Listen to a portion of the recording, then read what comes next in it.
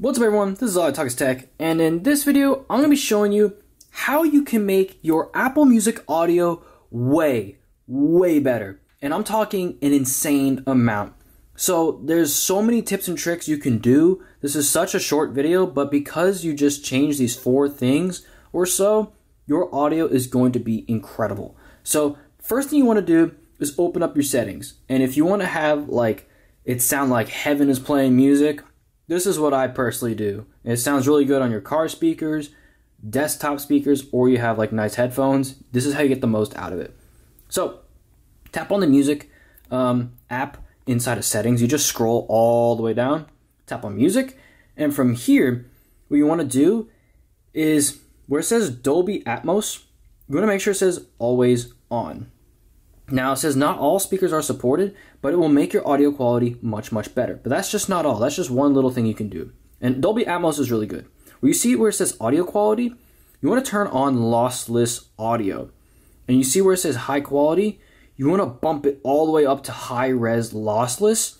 Boom. All right. Now we're getting somewhere. Where it says 5G and Wi-Fi streaming, boom, high res. Now the issue you may encounter is your songs might take longer to load, and I'm going to show you how you can fix that.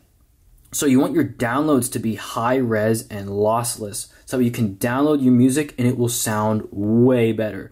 Your EQ, I recommend you personally mess around and listen to a song that's really good and just click each one and find which one is best. I like using R&B.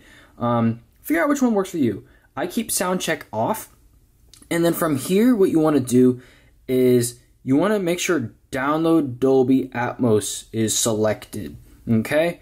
And then from here where it says animated art, here's the problem. Because your phone is going to be using so much more data, I mean, it's not going to be using a ton because it's streaming a song, but for streaming music, it's going to use way more data. You would want to have animated art turned off.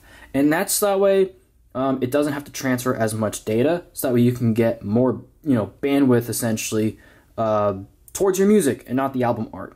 So that is something you can do, and there's one more trick to get insane audio quality.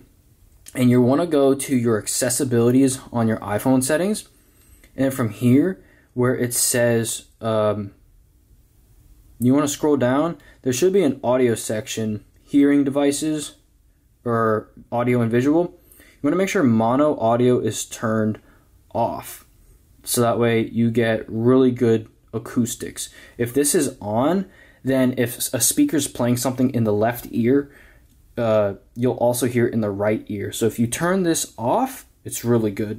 If you turn this on, this is for people who might be deaf or something in one ear and they want to hear the full song. But if you don't have hearing loss, it's suggested to turn this off. Anyways, that is how you get the most out of Apple Music. Thank you for watching. Peace.